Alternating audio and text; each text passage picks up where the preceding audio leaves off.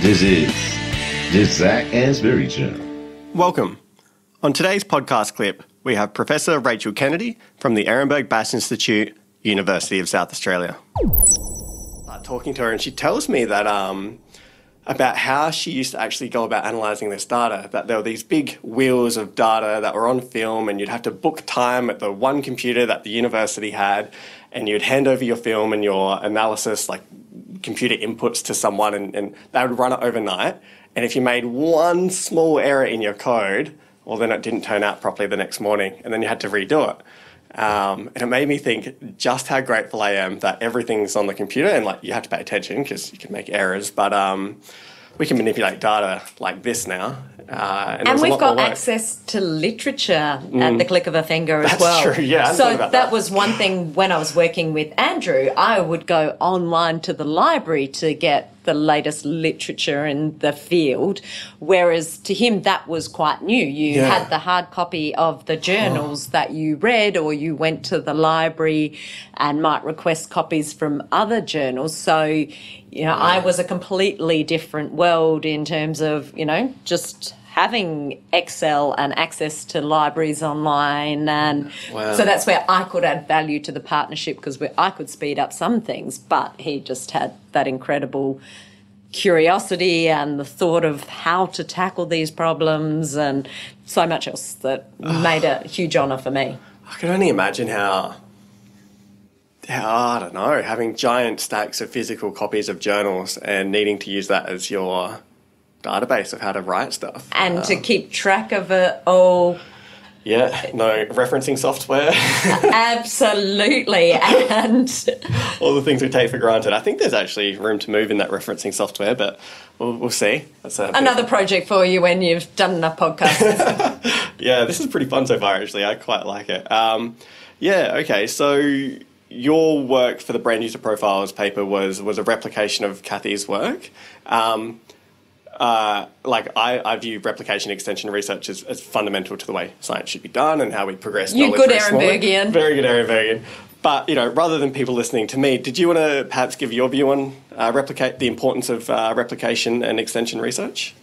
It's a fundamental pillar of science, and that's where we are standing on these shoulders of the likes of Andrew Ehrenberg and Gerald Goodhart, of that fundamental pattern spotting of, do we see the same things time and time again, and or where do they vary? And you can only systematically do that if you keep collecting data the same way, or the same way with slight extensions, so that you can see how the world works.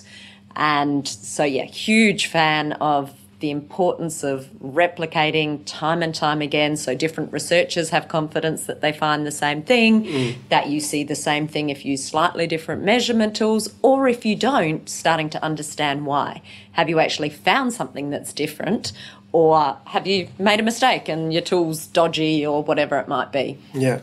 And so most of the time what comes to mind for me when I think about it is having that confidence that this knowledge has been found in so many different circumstances by so many different people that are independent researchers, so they don't have an innate confirmation bias or anything like that.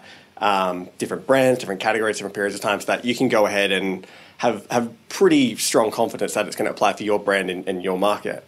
But I think the thing that I often don't think about, which is actually nice to be reminded, is when there are deviations to it, what does that actually tell you? Is there something wrong with the way you've measured it, or is there something genuine here? Was the brand only available for half of the year? Is it only supplied in half of the supermarkets? All sorts of things that could...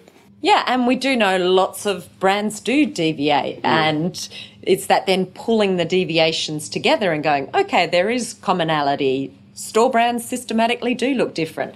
Yeah. And once you understand when things deviate systematically, you can start to put theories and understand why. So in the store, brands being different, they have different distribution to national or international brands, and you start to get extra insight in terms of how the world's working. Completely. We're talking a little bit earlier about, you've moved from knocking on doors in Adelaide to, going to Melbourne or Sydney, then visiting London and New York, and more of those sort of head offices there. At what point did it become the Marketing Science Centre, and then at what point did it change to Ehrenberg Bass Institute? I should know the exact year and I could look it up easily, but it's not coming to mind. But I can tell you why it happened. I think that's the way more interesting part anyway. Exactly. So we were happily chugging along as the Marketing Science Centre, out there engaging with industry and, starting to do the same thing more often and getting better and better at it. And we got to a certain size and the university kind of rewarded us by giving us institute status, which is far more prestigious kind of in the university and came with some funding. So it's very nice on one level, but you can't be the Marketing Science Centre Institute, and we couldn't be the Marketing Science Institute because that was a different entity that already exists that was something different. So we needed to have a new name. Yeah. And at that point, we wanted to honour Andrew for his work of bringing, science to... Hey guys, it's Zac Anesbury here with just a couple of quick reminders. If you've enjoyed today's podcast, then make sure you subscribe so you never miss an episode. There are plenty more interviews to come with some of the world's leading marketing academics and practitioners. You do not want to miss these. In the meantime, if you're looking for another way to connect, then follow me on Twitter at Zac Anesbury. That is ZACANESBURY for my take on the marketing issues of the day.